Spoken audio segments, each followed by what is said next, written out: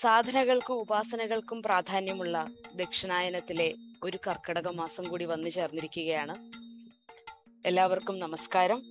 ഞാൻ സരിത, ചെന്നിത്തല കാരക്കാട് ശ്രീ പ്രമോദിന്റെ ഭാര്യ, പത്തനംതിട്ട വരിക്കുവേലി മഠത്തിൽ ശ്രീ മനോഹർ പോറ്റിയുടെയും ശ്രീമതി സോയയുടെയും മകൾ. തിരുവനന്തപുരം ടെക്നോ പാർക്കിൽ ഒരു IT കമ്പനിയിൽ IT മേഖലയിൽ പ്രവർത്തിക്കുന്നു. യോഗക്ഷേമ വനിതാ സഭയുടെയും യുവജന സഭയുടെയും സംയുക്ത നേതൃത്വത്തിൽ നടത്തിവരുന്ന ഈ വെബിനാർ സീരീസിന്റെ 26ാം അധ്യായത്തിലേക്ക് ഏവർക്കും സ്വാഗതം. ഈ പരിപാടിയുടെ അണിയറ പ്രവർത്തകരെ ഒന്ന് സ്മരിക്കാം. ഇവരെല്ലാം കൃതജ്ഞത രേഖപ്പെടുത്തിക്കൊണ്ട് ഈ പരിപാടിയിലേക്ക് നമുക്ക് പ്രവേശിക്കാം. ബ്രാഹ്മണ സമുദായവും ബ്രാഹ്മണ്യവുമായി ബന്ധപ്പെട്ട പലവിധ വിഷയങ്ങൾ നമ്മൾ ഇതിനോടകം ഈ വെബിനാർ സീരീസിന്റെ കഴിഞ്ഞ 25 അധ്യായങ്ങളായി മനസ്സിലാക്കി കഴിഞ്ഞു.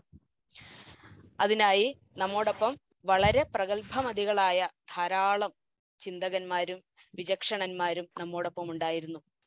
അവരെല്ലാവരും നമുക്ക് പലവിധ കാര്യങ്ങൾ, നമുക്കറിയില്ലാത്ത പല കാര്യങ്ങളും പറഞ്ഞു തന്നിരുന്നു. അതിൽ 24ാം അധ്യായത്തിൽ ഡോക്ടർ വിനോദ് ഭട്ടതിരിപ്പാട് അവർകൾ അവതരിപ്പിച്ച ഒരു വിഷയമായിരുന്നു പാനേങ്കളി അല്ലെങ്കിൽ സംഘക്കളി അല്ലെങ്കിൽ യാത്രകളി. നമ്പൂതിരിമാരുടെ പഴയ ഒരു കലാരൂപമായിരുന്നു. ചാത്തിരാംഗം എന്നാണ് അതിന്റെ യഥാർത്ഥ പേര്. ചാത്തിരാംഗത്തെക്കുറിച്ച് ഡോക്ടർ വിനോദ് ഭട്ടതിരിപ്പാട് അവർകൾ നമ്മോട് വളരെ ഭംഗിയായി, നമ്മളെല്ലാം വളരെ കൗതുകത്തോടുകൂടി കേട്ടുകൊണ്ടിരുന്ന ഡെമോൺസ്ട്രേഷനോടുകൂടിയാണ് അദ്ദേഹം അവതരിപ്പിച്ചത്. വളരെ ഉത്സാഹത്തോടും കൗതുകത്തോടുകൂടിയും കേട്ടിരുന്ന ആ വിഷയത്തിന്റെ കൂടുതൽ വിശദാംശങ്ങളിലേക്കാണ് ഇന്ന് നമ്മൾ കിടക്കാൻ ഉദ്ദേശിക്കുന്നത്. ഈ പുരാതന കലാരൂപത്തെക്കുറിച്ച്, സംഘക്കളി എന്ന് പറയുന്ന ഈ പുരാതന കലാരൂപത്തെക്കുറിച്ച് നമ്മളോട് കൂടുതൽ വിശദാംശങ്ങളിലേക്ക് നമ്മളെ പരിചയപ്പെടുത്തുന്നതിനായി നമ്മളോടൊപ്പം ഡോക്ടർ ശങ്കരനാരായണൻ അവർകൾ ഉണ്ട്. അദ്ദേഹം ഗുരുവായൂർ ശ്രീകൃഷ്ണ കോളേജിലെ മുൻ പ്രിൻസിപ്പലാണ്. അദ്ദേഹത്തിന് ഞാൻ ഈ പരിപാടിയിലേക്ക് സ്വാഗതം ചെയ്യുന്നു. പരിപാടിയിലേക്ക് കടക്കുന്നതിന് മുമ്പ് സമസ്ത ലോക സൗഖ്യത്തിനായി ജഗദീശ്വരനോട് പ്രാർത്ഥിക്കാം. പ്രാർത്ഥനയ്ക്കായി പാർവതി ഉണ്ണികൃഷ്ണൻ മേക്കാട്ടില്ലം പാർവതിയെ ക്ഷണിക്കുന്നു. അംഗം ഹരേ പുളകഭൂഷണമാശ്രയന്തി ഭൃംഗാംഗനേവ മുകുളാഭരണം തമാലം അംഗീകൃതാഖില വിഭൂതിരപാംഗലീല മംഗല്യദാസ്തു മമ മംഗളദേവതായ. സദാശിവസമാരംഭാം ശങ്കരാചാര്യമധ്യമാം അസ്മദാചാര്യപര്യന്താം വന്ദേ ഗുരുപരമ്പരാം. ശ്രുതിസ്മൃതിപുരാണാനാം ആലയം കരുണാലയം നമാമി ഭഗവത്പാദം ശങ്കരം ലോകശങ്കരം. നമുക്കറിയാം, മനുഷ്യ മനസ്സിലേക്ക് ഇറങ്ങിച്ചെല്ലാൻ കലകളോളം കഴിവുള്ള വേറൊരു മീഡിയവും അല്ലെങ്കിൽ വേറൊരു ഉപാധിയുമില്ല. കലകൾ മനുഷ്യനോട് സംവദിക്കുന്നത് അനുഭവ തലത്തിലാണ്. കലകളുടെ ഉപാസകൻ ആവിഷ്കരിക്കുന്ന കലയുടെ രസച്ചരടുകൾ നമ്മളിലേക്ക് ഒഴുകിയെത്തുകയാണ് ചെയ്യുന്നത്, പ്രേക്ഷകരിലേക്ക് ഒഴുകിയെത്തുകയാണ് ചെയ്യുന്നത്. അതിൻ്റെ മീഡിയമായിട്ട് അല്ലെങ്കിൽ അതിൻ്റെ മാധ്യമങ്ങളായിട്ട് നമുക്ക് സംഗീതം ഉണ്ടാവാം, നാട്യങ്ങൾ ഉണ്ടാവാം, സാഹിത്യം ഉണ്ടാവാം, പല പല വാദ്യങ്ങൾ ഉണ്ടാവാം. അങ്ങനെ പല പല മാധ്യമങ്ങളിൽ കൂടി കലകൾ പ്രേക്ഷകരിലേക്ക് സംവദിക്കുന്നു. ശരിക്കു പറഞ്ഞാൽ ഉപാസകന്റെ ആവിഷ്കാരത്തിൽ ഉണ്ടാവുന്ന സംതൃപ്തി, പ്രേക്ഷകരിലേക്ക് കലകളിൽ എത്തുമ്പോൾ ഉണ്ടാവുന്ന രസാനുഭവവും, ഇവയ്ക്ക് തമ്മിലൊരു സമരസം ഉണ്ടാവുമ്പോൾ കല സാർത്ഥകമായിരിക്കുന്നു. ഇപ്പോൾ അതുപോലെ ഒരു കലയെക്കുറിച്ചാണ് പറയുന്നത്, സംഘക്കളി. സംഘക്കളിയെക്കുറിച്ച് നമ്മോട് സംവദിക്കുന്നത് ഡോക്ടർ ശങ്കരനാരായണൻ അവർകളാണ്. നേരത്തെ പറഞ്ഞു. ഡോക്ടർ ശങ്കരനാരായണൻ അവർകളെ പരിചയപ്പെടുത്തുന്നതിനായി ശ്രീദേവി കല്ലമ്പള്ളിയെ സ്വാഗതം ചെയ്യുന്നു. എല്ലാവർക്കും നമസ്കാരം. ഞാൻ ശ്രീദേവി കല്ലമ്പള്ളി, കണ്ണൂർ ജില്ല അറത്തിൽ ഉപസഭാ കുടുംബാംഗമാണ്. കല്ലമ്പള്ളി ഇല്ലത്ത് മാധവ നമ്പൂതിരിയുടെ പത്നിയാണ്. കക്കാട്ട് പത്മനാഭ പട്ടേരിയുടെയും മുളവന്നുള്ളിമന സുഭദ്രാന്തർജനത്തിന്റെയും മകളാണ്. അവതാരകനെ പരിചയപ്പെടുത്തുക എന്നതാണ് ഈ വെബിനാർ സീരീസിൽ എൻ്റെ ദൗത്യം. ഇന്നിവിടെ യാത്രാക്കളി അഥവാ സംഘക്കളിയെ കുറിച്ച് അവതരണം നടത്തുന്നത് ഡോക്ടർ പി ശങ്കരനാരായണൻ അവർകളാണ്. മലപ്പുറം ജില്ലയിലെ മാറഞ്ചേരിക്കടുത്ത് പെരുമുടിശ്ശേരി പൊറ്റയിൽ കുടുംബാംഗമാണ്. 1967 പ്രൈമറി സ്കൂൾ അധ്യാപകനായി ഔദ്യോഗിക ജീവിതം ആരംഭിച്ചു. തുടർന്ന് ഹൈസ്കൂൾ കോളേജ് അധ്യാപകനായി. നമ്പൂതിരിമാരുടെ കലാരൂപമായ സംഘക്കളിയിലെ സാഹിത്യത്തിലും ഭാഷയിലും ഗവേഷണം ചെയ്ത് PhD ബിരുദം നേടി. അദ്ദേഹത്തിന്റെ സംഘക്കളിയുടെ പാഠാപഗ്രഥനം എന്ന പ്രബന്ധം സംഘക്കളിയുടെ തന്നെ പുനരുജ്ജീവനത്തിന് വഴിയൊരുക്കി. അദ്ദേഹം മുൻകൈയെടുത്ത് പുതിയ സംഘക്കളി കലാകാരന്മാരെ വളർത്തിയെടുത്തു. തുടർന്ന് കേരളത്തിലുടനീളവും മുംബൈ, ബാംഗ്ലൂർ എന്നിവിടങ്ങളിലും ഈ കലാരൂപം അരങ്ങേറിയപ്പോൾ അദ്ദേഹവും അതിന്റെ ഭാഗവാക്കായിരുന്നു. ഗുരുവായൂർ ശ്രീകൃഷ്ണ കോളേജ് പ്രിൻസിപ്പളായി സർവീസിൽ നിന്നും വിരമിച്ച അദ്ദേഹം തുടർന്ന് 3 ടീച്ചർ ട്രെയിനിങ് കോളേജുകളിൽ പ്രിൻസിപ്പൽ സ്ഥാനം വഹിച്ചിരുന്നു. ഇപ്പോൾ ജന്മനാട്ടിൽ വിശ്രമ ജീവിതം നയിച്ചു വരികയാണ്. എന്നിരുന്നാലും എവിടെ സംഘക്കളി ഉണ്ടോ അവിടെ അദ്ദേഹത്തിന്റെ നിറസാന്നിധ്യം ഉണ്ടായിരുന്നു. ഏറെ ആദരപൂർവം അഭിമാനപൂർവം ഡോക്ടർ പി ശങ്കരനാരായണൻ അവർകളെ വിഷയാവതരണത്തിനായി ക്ഷണിക്കുകയാണ്. ബഹുമാന്യരായ ശ്രോതാക്കളെ, നമ്പൂതിരിമാരുടെ പാരമ്പര്യ അനുഷ്ഠാന കലയായ സംഘക്കളിയെ കുറിച്ച് ഇതിനു മുൻപ് ഡോക്ടർ പി വിനോദ് ഭട്ടതിരിപ്പാട് നിങ്ങൾക്ക് വേണ്ട വിവരണം നൽകിയതായിട്ട് ഞാൻ മനസ്സിലാക്കുന്നു.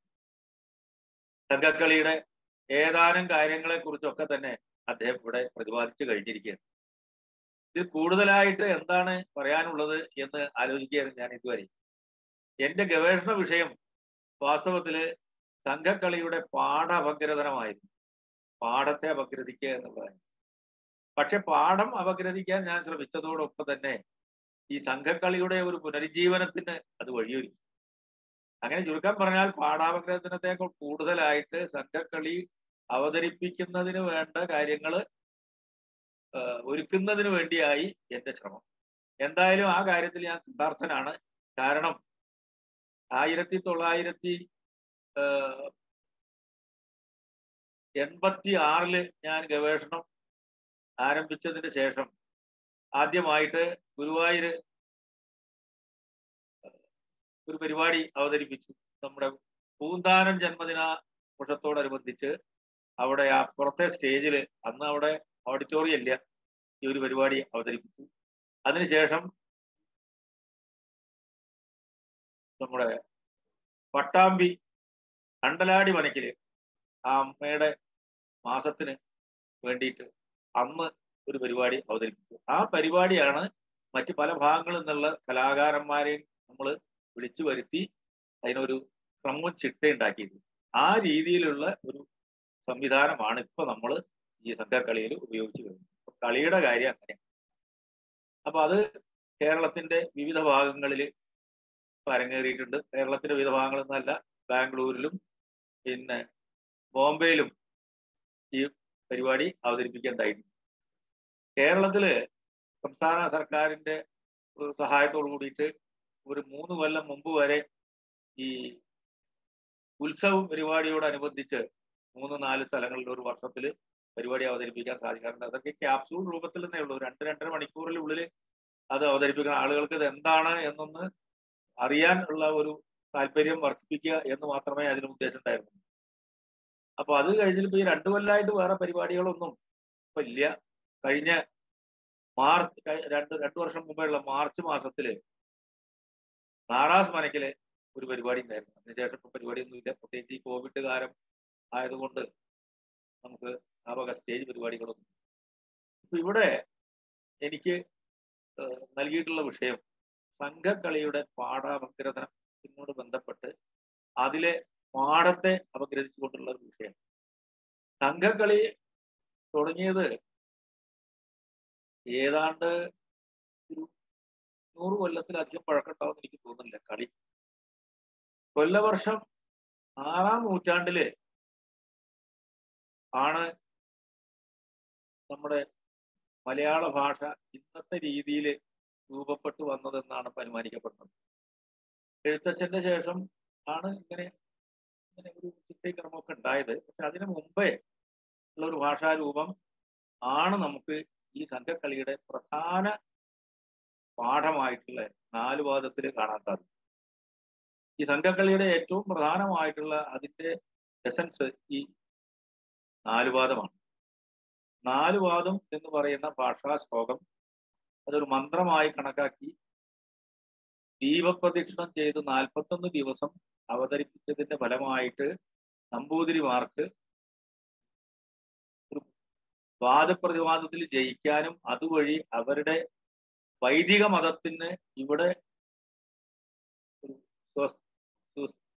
സുസ്ഥിരത ഉണ്ടാക്കാനും സാധിച്ചതായതിന്റെ സ്മരണയാണ് ഈ 4 വാദത്തിൽ നാം കാണുന്നത്. അപ്പൊ അത് കുടുംബത്തിന്റെ അഭിവൃദ്ധിക്കും അതുപോലെ സന്താന ലാഭത്തിനും മറ്റ് ഐശ്വര്യങ്ങൾക്കൊക്കെ പ്രയോജനപ്രദമാണെന്ന് മനസ്സിലാക്കിയിട്ട് ഈ 4 വാദം ഇല്ലങ്ങളിൽ നടത്തിയിരുന്നു. അതിനോടൊപ്പം തന്നെ ഈ വെച്ചനമസ്കാരവും അത് ചില ക്ഷേത്രങ്ങളിലും ഇത് നടത്തിയിരുന്നു. ആദ്യം ഇത് അവതരിപ്പിച്ചത് നമ്മുടെ കോതമംഗലത്തടുത്തുള്ള തൃക്കാരിയൂർ ക്ഷേത്രത്തിൽ. അവിടെയായിരുന്നു ഈ നമ്പൂതിരിമാര് 4 വാദം ആദ്യമായിട്ട് ചൊല്ലി അവതരിപ്പിച്ചത്. തൃക്കാരിയൂർ ക്ഷേത്രത്തിലെ കുളപ്പുരയില് 41 ദിവസം ഭജനം ഇരുന്ന് വൈകുന്നേരങ്ങളിൽ ദീപപ്രദക്ഷിണം നടത്തി ഈ അന്നത്തെ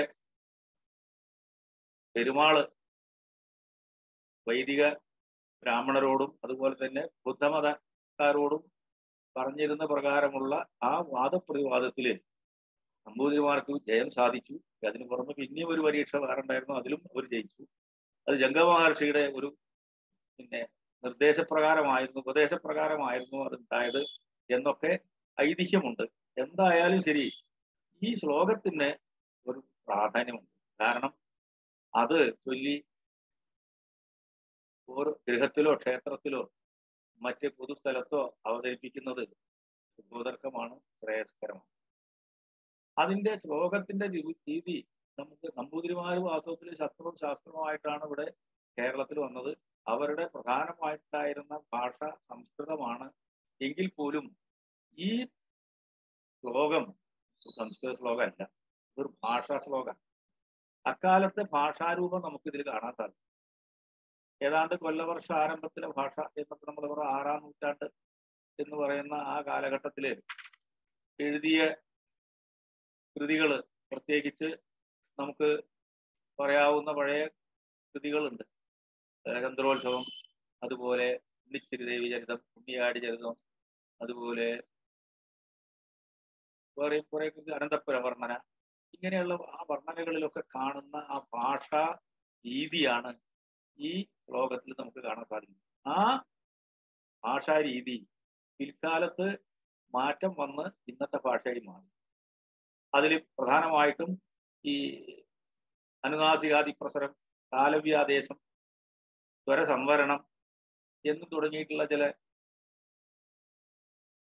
നിയമങ്ങള് AR രാജരാജവർമ്മ നമ്മൾ മലയാളം തമിഴിൽ നിന്നും അല്ലെങ്കിൽ ദ്രാവിഡ ഭാഷയായിരുന്ന ആദ്യത്തെ മൂലദ്രാവിഡ ഭാഷയിൽ നിന്ന് വേർതിരിഞ്ഞതിനെ കുറിച്ച് പറയുമ്പോൾ ഈ 6 നയങ്ങൾ അദ്ദേഹം പറയുന്നത്. ആ 6 നയങ്ങളിൽ 1-2 നയങ്ങൾ ഇതിൽ നമുക്ക് കാണാൻ സാധിക്കും. കാരണം ഈ ശ്ലോകം ഇങ്ങനെയാണ്: കണ്ടമിരണ്ട് നടം ചെയ്യും നിൻ ചേവടിയെ എന്നും അരങ്കിൽ നിലയ്ക്ക വിണ്ണോർ നായകനെ വഞ്ചന ചെയ്യമദൂതകൾ വന്തണയും മാലൊഴിവാൻ കേണികൾ ചൂടും തിക്കാരിയൂർ വാണം കണ്ടത്. അപ്പൊ ആദ്യം തന്നെ നമുക്ക് പറയാം, കണ്ടമിരണ്ട്.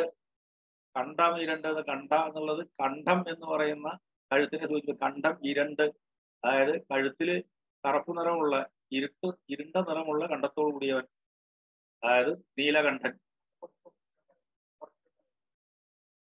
നീലകണ്ഠൻ എന്ന് പറയുന്നു ശിവനെ. അപ്പൊ ആ ശിവന്റെ ക്ഷേത്രമാണല്ലോ തൃക്കാരൂർ ക്ഷേത്രം.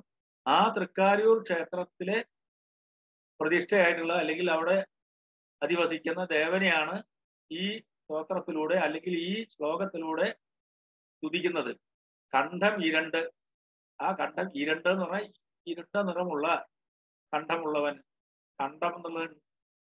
കണ്ഠം എന്നുള്ള ആ സംസ്കൃതപദത്തിന്റെ തത്സവമാണ്.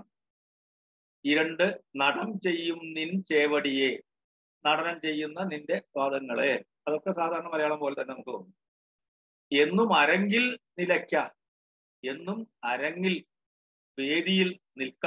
നിലയ്ക്ക എന്നുള്ളത് നിൽക്ക എന്നുള്ളതിനാണ്. നിലക്ക എന്ന് പറയുന്ന ആ കൂട്ടക്ഷരം ഒഴിവാക്കിയിട്ട് നിലക്ക എന്നാക്കുക. നിലക്ക. വിണ്ണോർ നായകനെ വഞ്ചന ചെയ്യ് യമദൂതകൾ. വഞ്ചന ചെയ്യ്, വഞ്ചിക്കുക. അതായത് യമദൂതകളെ വഞ്ചിക്കുക എന്നാണ്. യമദൂതകൾ വന്തണയും മാലൊഴിവാൻ, അവരെ വഞ്ചിക്കുക, എന്നിട്ട് എന്നെ രക്ഷിക്കുക. കേണികൾ തൂഴും തിരുക്കാരിയൂർ വാടമുക്കണരെ. കേണികൾ തൂഴുന്ന കിടങ്ങുകൾ അത് ചുറ്റപ്പെട്ടിരിക്കുന്ന തൃക്കാരിയൂർ ക്ഷേത്രത്തിലെ ദേവ എന്നെ രക്ഷിക്കൂ എന്നാണ് ഈ ശ്ലോകത്തിന്റെ താല്പര്യം. അപ്പൊ ഇതില് കണ്ഠം എന്നുള്ളതിന് കണ്ട എന്നുള്ള ആ ഒരു പഴയ ദ്രാവിഡ രൂപം. ഇരണ്ട് സാധാരണ ഇരുണ്ടിട്ടുള്ളത് തന്നെ. നടൻ ചെയ്യും നിൻ ചേവടിയെ, എന്നും അരങ്ങിൽ. അരങ്ങിൽ എന്നുള്ളതാണ് പറയുന്നത്. ആ അരങ്ങിൽ എന്നുള്ളതാണ് പിന്നെ ഈ അനുനാസികാദി പത്രം വരുമ്പോൾ ഉണ്ടാവുക. അരങ്ങിൽ നിലക്ക, നിൽക്കുക എന്നുള്ളതിന് നിലക്ക. പിന്നോർ നായകനെ വഞ്ചന വഞ്ചന ചെയ്യൂ യമദൂതകൾ, യമൻ ദൂതന്മാര്. വന്തണയും എന്നുള്ളിടത്ത് വന്ത എന്നുള്ളത് താലവ്യാദേശം. വന്തണയും എന്നുള്ള ആ ഒരു ഭാഷാ പ്രയോഗം. അങ്ങനെയുള്ള ഈ 6 നയങ്ങളിലെ 2 നയം ഇതില് വന്നിരിക്കുകയാണ്. ഇത് വേണമെങ്കിൽ നമുക്ക് മലയാളത്തിലേക്ക് വേറെ തരത്തിൽ ചെല്ലാം. കണ്ഠമിരണ്ടു നടൻ ചെയ്യുന്ന നിന്റെ വടിയെ, എന്നും അരങ്ങിൽ നിൽക്ക വിണ്ണോർ നായകനെ. വഞ്ചന ചെയ്യ മധൂതകൾ വന്നണയും മാലൊഴിവാൻ, കേടികൾ ചൂരും തൃക്കാരിയൂർ വാണം കണ്ണരേന്ന് നല്ല മലയാളത്തിലായിരിക്കും. അപ്പൊ അതിൽ 2-3 പദങ്ങൾ മാത്രമേ ഇതില് ഈ വ്യത്യാസം വന്നിട്ടുള്ള പദങ്ങളുള്ളൂ. ഇതാണ് ഇതിന്റെ ശരിക്കുള്ള അതിന്റെ പ്രധാനമായിട്ടുള്ള ഭാഗം. ഈ ശ്ലോകം ചൊല്ലി ദീപപ്രദക്ഷിണം നടത്തി അത് കഴിഞ്ഞാൽ അത് നടത്തുന്ന ആ ചാത്തിരന്മാരായിട്ടുള്ള ആളുകളുണ്ട്. അവരെ ആദരിക്കുകയാണ്, അവരെ ദക്ഷിണ നൽകി അവരെ ആദരിക്കുകയാണ് ഈ വെച്ച് നമസ്കാരം. ആ വെച്ച് നമസ്കാരം രണ്ടും കഴിഞ്ഞാൽ ഇതിലെ പ്രധാന ചടങ്ങ് കഴിഞ്ഞു. ഈ ചടങ്ങുകൾക്ക് വേണ്ടിയിട്ട്, അതായത് ഗൃഹനാഥൻ ഈ ഒരു പരിപാടി നടത്തുന്നതിന് പലരെയും അതിൽ പങ്കെടുക്കാൻ വേണ്ടി കുടുംബക്കാരെയും അതുപോലെ തന്നെ പ്രധാനപ്പെട്ട നാട്ടുകാരെയും ഒക്കെ വിളിക്കുന്നുണ്ടാവും. അങ്ങനെ വിളിക്കുന്ന ആ പരിപാടി പ്രധാനമായിട്ടും കുട്ടികളുടെ ചോറൂണ്, അല്ലെങ്കിൽ വേളി, പെൺകുട, ശ്രാദ്ധം, 12-ാം മാസം, ഉപനയനം, സമാവർത്തനം തുടങ്ങിയിട്ടുള്ള പരിപാടികളൊക്കെ ആയിരിക്കും. അങ്ങനെ വരുമ്പോൾ ആളുകള് തലേ ദിവസമൊക്കെ തന്നെ വന്നു കൂടും. അപ്പൊ വന്നു കൂടുന്ന ആളുകൾക്ക് അവരെ ഒന്ന് രസിപ്പിക്കാൻ വേണ്ടിയിട്ടും അവരെ ഒന്ന് കാര്യനിരതരാക്കാൻ വേണ്ടി ചില കലാപരിപാടികൾ കൂടി ഇതിനോടൊപ്പം ചേർക്കുകയുണ്ടായത്. അത് അങ്ങനെയാണ് ഇത് ഒരു മിശ്ര കലാരൂപമായിട്ട് മാറിയത്. നേരത്തെ വിനോദ് പറഞ്ഞു ഇത് പലതൊന്നും ഉൾപ്പെട്ടിട്ടുള്ള ഭാഗങ്ങൾ ഉൾപ്പെട്ടിട്ടുള്ള ഒരു കലാരൂപമാണ്. അക്കാലത്ത് നിലവിലിരുന്ന കലാരൂപങ്ങളിൽ നിന്ന് പലതും ഉൾക്കൊണ്ടിട്ടുള്ള ഒരു കലാരൂപമാണ് ഇത്. പ്രത്യേകിച്ച് പറഞ്ഞാൽ നമ്പൂതിരിമാർക്ക് അന്ന് ഒരു കലാരൂപം ഉണ്ടായിരുന്നില്ല. നമ്പൂതിരിമാർക്ക് യാഗം അതുപോലെ തന്നെ പൂജ തുടങ്ങിയുള്ള കാര്യങ്ങളെല്ലാം ചെയ്യാൻ പറ്റും. വേഷം കെട്ടുകയും അതുപോലുള്ള കാര്യങ്ങൾ ചെയ്യുകയൊന്നും അവർക്ക് വിധിച്ചിട്ടുള്ളതല്ല. അപ്പൊ അതുകൊണ്ട് ആ കാര്യങ്ങളിൽ അവര് അന്ന് അഭിരമിച്ചിരുന്നുള്ളൂ. ഇപ്പൊ ഇതിൽ തന്നെയും വേഷം കെട്ടാനും മറ്റു കാര്യങ്ങൾ ചെയ്യണമെങ്കിൽ പൂണൂലെടുത്ത് കഴുത്തില് പിന്നെ വളച്ചിടണം. അല്ലാതെ പൂണൂലിട്ടും കൊണ്ട് ഈ കാര്യങ്ങളൊന്നും ചെയ്യാൻ പാടില്ല. അപ്പൊ അതുകൊണ്ട് അക്കാലത്ത് ഈ പരിപാടിയിൽ പങ്കെടുത്തിരുന്ന ആളുകള് പൂണൂല് കഴുത്തില് മറ്റ് രീതിയിലൊക്കെ ആയിരുന്നു കാര്യങ്ങൾ ചെയ്തിരുന്നത്. അതിനും കാരണം വേറെയുണ്ട്. കാരണം ഇത് നമ്പൂതിരിമാരില് 8 വിഭാഗങ്ങളുണ്ട്. ആ 8 വിഭാഗങ്ങളിൽ പെട്ടുന്ന 2 വിഭാഗത്തിൽപ്പെട്ട ആളുകൾക്കാണ് ഇതിന്റെ പ്രധാനമായിട്ടും അവകാശമുള്ളത്. ശാക്തിര നമ്പൂതിരിമാർ എന്ന് പറയുന്ന ഒരു വിഭാഗം നമ്പൂതിരിമാരില് ദേശസംരക്ഷണത്തിനും രാജ്യസംരക്ഷണത്തിനും വേണ്ടി നിയുക്തരായിട്ടുള്ള ആളുകളാണത്. അവർക്ക് ഈ അവരുടെ വിദ്യാഭ്യാസ ചെറുപ്പത്തില് ഉപനയന സമയത്തും ഒന്നും തന്നെ വേദം അഭ്യസിക്കാൻ അവസരം കിട്ടിയിരുന്നില്ല. അവർ കളരിയിൽ പോയിട്ട് അഭ്യാസം ശീലിക്കുകയായിരുന്നു. അപ്പൊ അതുകൊണ്ട് അവർക്ക് അതിന് സാധിച്ചില്ല. ആ വിഭാഗക്കാരെ വാസ്തവത്തിൽ ഓത്തില്ലാത്ത നമ്പൂതിരിമാർ എന്ന് പറഞ്ഞിട്ട് അങ്ങനെ ചെറിയൊരു പതിത്വം കൽപ്പിച്ചിട്ട് നിർത്തുകയായിരുന്നു. അവരുടെ കലാരൂപമാണെന്നാണ് ഈ സംഘക്കളിയെ കുറിച്ച് പറയാറ്. അവർക്ക് രാജ്യത്തിന്റെ അന്നത്തെ രക്ഷാശിക്ഷ കാര്യങ്ങളിൽ വലിയ പങ്കുണ്ടായിരുന്നു. അപ്പൊ നാട്ടിലെ ഏതെങ്കിലും ഈ നമ്പൂതിരിമാരുടെ ഗ്രാമങ്ങൾ, അങ്ങനെയാണല്ലോ, ഗ്രാമങ്ങളാണല്ലോ നമ്പൂതിരിമാർ. നമ്പൂതിരി ഗ്രാമങ്ങളിൽ എന്തെങ്കിലും ഒരു അടിയന്തരം ഉണ്ടെങ്കിൽ ആ ഗൃഹസ്ഥൻ ഈ സംഘക്കാരെ അറിയിക്കും. ആ സംഘക്കാരൻ അവര് സംഘവുമായിട്ട് വന്ന് അവർക്ക് വേണ്ട സംരക്ഷണം കൊടുക്കും. അതോടൊപ്പം തന്നെ ഈ അടിയന്തരത്തിന്റെ ദഹനവും അതുപോലെ ഈ കലാപരിപാടി എന്നുള്ള നിലയ്ക്കും അതുപോലെ തന്നെ ഈ അനുഷ്ഠാനപരമായിട്ടുള്ള ഒരു കാര്യം എന്നുള്ള നിലയ്ക്ക് ഈ 4 വാദവും അവതരിപ്പിച്ച് അങ്ങനെ ആ ഒരു ദിവസം മുഴുവൻ പ്രവൃത്തി നിരതമാക്കുകയാണ് പതിവ്. ശരിക്കും പറഞ്ഞാൽ ഒരു ദിവസത്തെ പരിപാടി അല്ല, 2 ദിവസം വേണം. ആദ്യത്തെ ദിവസം ഈ സംഘക്കാരെ ക്ഷണിച്ചു വരുത്തും. അതിന് ആദ്യം വിളിച്ചു വരുന്നതിനാണ് കൊട്ടിച്ചകം പോകൽ. അത് കഴിഞ്ഞാൽ പിന്നെ ഗൃഹനാഥനുമായിട്ടുള്ള ഒരു ചർച്ചയാണ്. ആ ചർച്ചയിലാണ് കണമിരിക്കൽ. അന്നത്തോടുകൂടി രാത്രിത്തോടുകൂടി അത് കഴിഞ്ഞു. പിറ്റേന്ന് കാലത്ത് ഗണപതി ഹോമം കഴിഞ്ഞ് ആ വിളക്കിൽ നിന്നും തിരി എടുത്ത് കൊണ്ടുപോയി അടുപ്പിൽ തീയിട്ട് ഭക്ഷണം പാകം ചെയ്യും. ഉച്ചയ്ക്ക് സദ്യ. അത് കഴിഞ്ഞാൽ ആ സദ്യ ഉപയോഗിച്ച അരി വെക്കാൻ ഉപയോഗിച്ച ചെമ്പ് അതേ പ്രകാരം കഴുകാതെ കൊണ്ടുവന്ന് കമിഴ്ത്തിയിട്ട് അതിന്റെ മീത് താളം പിടിച്ച് അടുക്കളക്കാരുടെ പാന, അതായത് ചെമ്പുകൊട്ടി ആർക്കൽ എന്നുള്ള പരിപാടി നടത്തും.